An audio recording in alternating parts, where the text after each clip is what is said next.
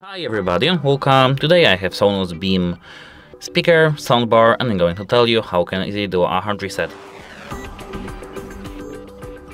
So let me take this plastic thing from here, and as you can see here we have our infinity button and our power button, power cable, pardon me.